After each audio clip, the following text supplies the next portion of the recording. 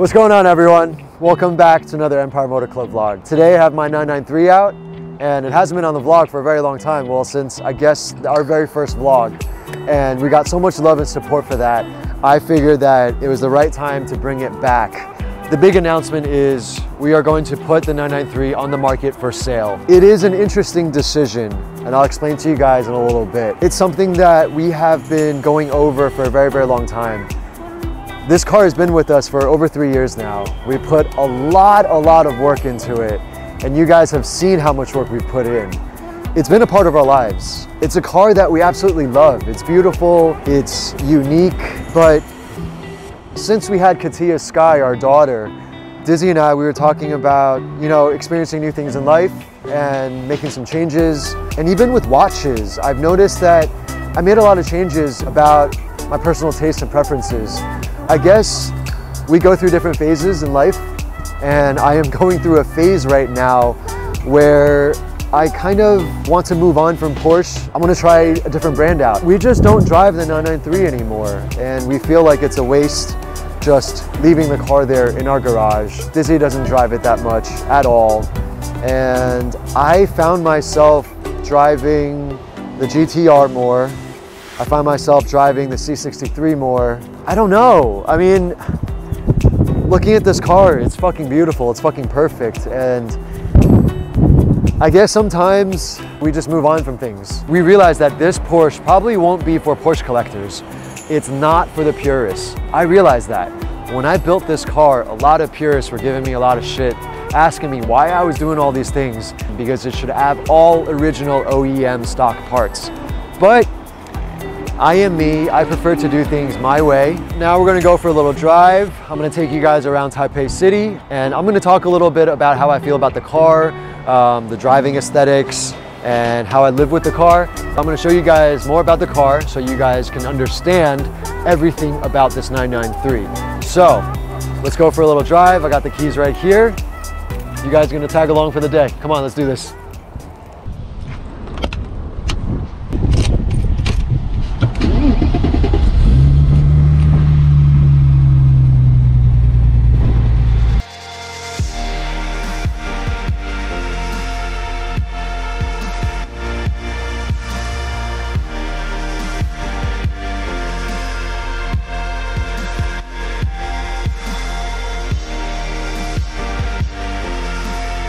Every time I'm down to build a project, and when I start doing research, my imagination just goes, and all these aftermarket parts just, it's kind of like the devil talking in your ears like, hey Sonny, get this, we want to be on your car.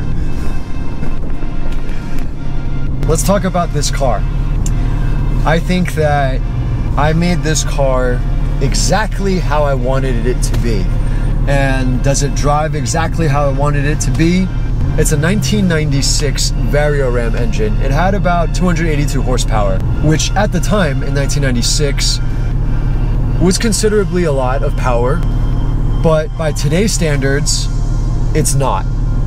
And it does not have the visceral, raw feeling of the 6-speed manual transmission, which I have driven. And do I wish I had it in this car? Sometimes yes, but sometimes no. I think that this car drives really, really well in the city, as well as cruising, as well as on the highway. There's not a lot of noise inside the cabin, and it's a very, very smooth drive. The transmission is a 4-speed automatic, very smooth. Do I use the Tiptronic? To be honest, no. I don't feel like there's a point using the Tiptronic. And that's why I actually changed to a Gambala steering wheel. I didn't like the feel of the buttons on the newer 996 steering wheel. You can put the newer 996 steering wheels on here, which a lot of people did. But I just kind of put these little horn buttons on it where my thumb lays. So where my thumb is when I'm driving, just so I can honk the horn like this. So back to this car being fast. It's quick. It's not fast. There, I said it. It's not fast. It's quick. Oh, what do we have here? We have a Macan S. Can I take on a Macan S? I don't know. I don't know. Maybe, I guess. But I mean, why would you want to go that fast? You know, like, I mean, you're in a 993, you're in a classic car. Just enjoy the drive. You know, like, you don't need to worry about going so fast or being faster than other cars. It's an icon. This is a legend. How does this classic vintage Porsche compare to other classic vintage Porsches, such as like the 930 or the 964? Well, I think that it drives better than all those cars. You know, out of all the vintage Porsches, this particular model is my favorite. And when I went out to buy a vintage Porsche, this was the one that I was looking for. I obviously went and looked at a lot of 964s, but the 993 was the one to get for me. The lines, the curves, and that sexy booty. Damn, I mean, this car just has such sexy curves. Like, that butt is so round, so juicy. Yummy.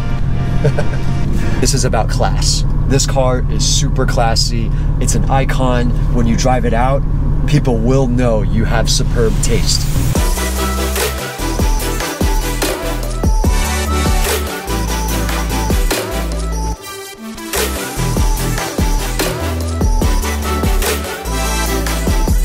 So we just got to Big Bear's and the car is on the lift.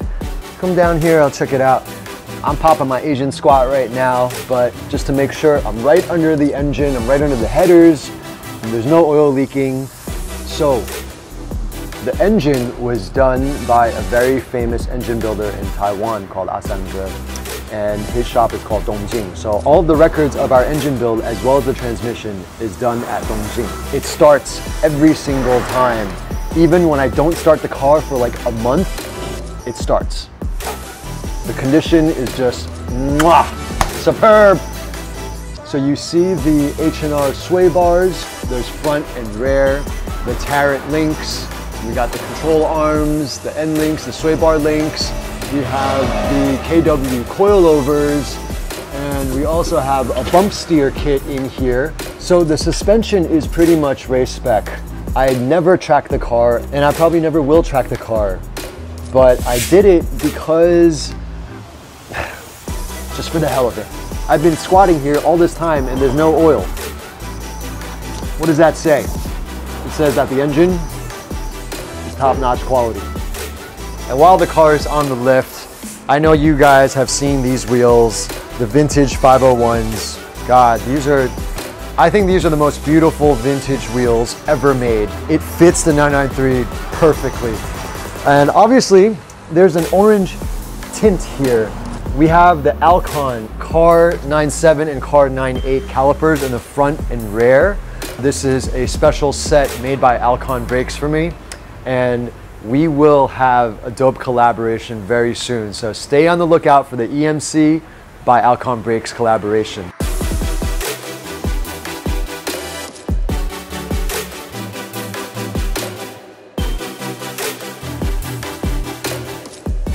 Now, the interior cabin.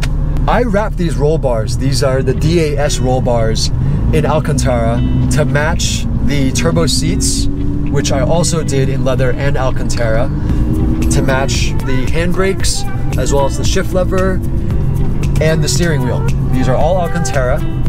And I have the RS door panels in real leather with orange RS door pulls to match my orange seat belts. I actually put in a fire extinguisher in the back. I'll probably never use it.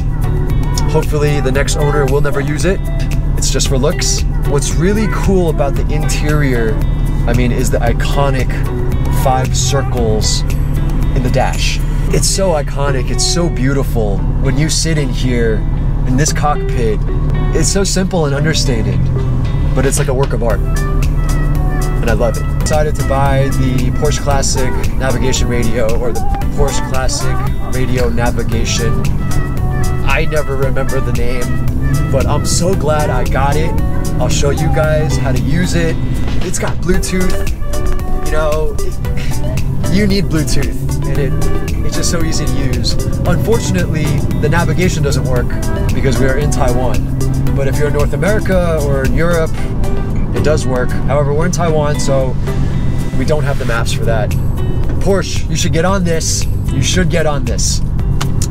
Got a new AC system in here, all new piping. It's very cold because Taiwan is hot all year round. The other things about this car is that this has a sunroof and it works. All the buttons work and it opens up really fast. Now we have better lighting, so I'll keep this on. What else? What else? Well, you know, the seats are power seats. You know, it goes back, forward. Yeah. Well, enough about the interior. This car drives super, super well. It's very smooth. And I love the Fab-Speed exhaust sound because the Fab-Speed exhaust makes this car rumble a little bit and it gives it that extra bass.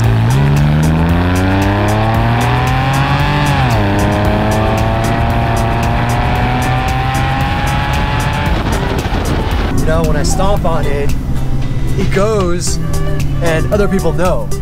And just like all these scooters right here, they let me make my turn.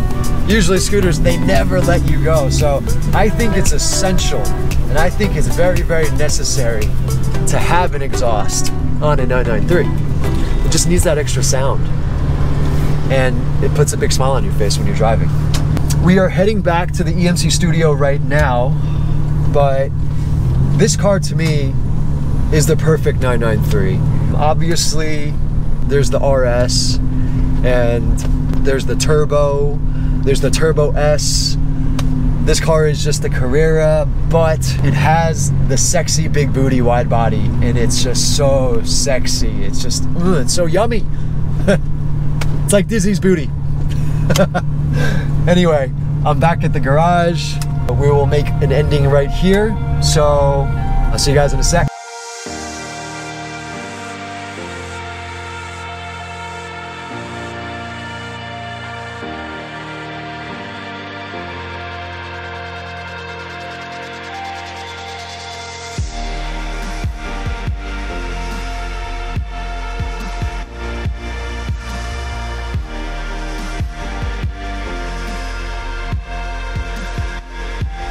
I'm now back at EMC Studio.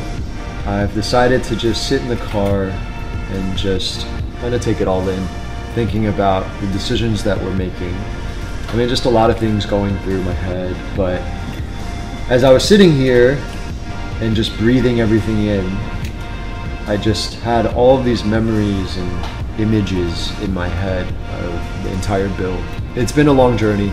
It's been a process, and I've learned so much about cars in general with this build. My passion for cars and building cars and doing car projects grew exponentially because of this project. I think that all of my other projects in the past have been more for show, but also a little bit of my own ego, and also to try to separate myself from the rest of the crowd. I don't buy like super limited edition cars because I like to tinker with cars. If I were to buy, let's say, a Ferrari 430 Scuderia or a GT3 RS, I would not modify it that much. And because I would not modify it that much, for me personally, it takes the fun out of playing with cars. Although I would love to have like a limited edition, like let's say, you know, like an SLS Black Series. I would love to have that car to complement my wife's C63 Black Series. But there are cars out there that are not meant to be touched. And I think sometimes I believe, and I am in line with the purists. However, this car, when I got it, it was at a price point where it wasn't super ridiculously expensive. And I was able to put money into it because I wanted to make this car into something special. I really firmly believe that this 993 is definitely one of the best in all of Taiwan. I really stand by these words. I mean, except if you have a real 993 Turbo or if you have 993 RS, I just wouldn't touch those cars. But for a Carrera, you can't beat this car. It's got the Carrera S wide body. It's got the Turbo S inlet hole. It's got this retro color on it So I am officially putting my 993 out on the market, and it's going to be for sale. So if any of you guys watching this video are interested in this car, please contact us. Only serious inquiries only. 如果你们看完这个影片心动了，对我的993真的有兴趣，那我们欢迎你们来询问。但是你们心里面一定要做好拥有它的准备。我们不是来开玩笑的，我们这边也不是一个车厂，随便欢迎人家来看我们的车。所以，如果你真的很认真的很喜欢我的这台993，跟我们来联络，我相信你们不会后悔的。So that is about it for this episode. I hope you guys have enjoyed everything that we've been filming and all my experiences and my thoughts. And let me know what you guys think about me and Dizzy making the decision to sell this car. I'll see you guys on the next episode. And maybe on the next 993 episode, it'll be time to say goodbye. I'll see you guys soon. Peace.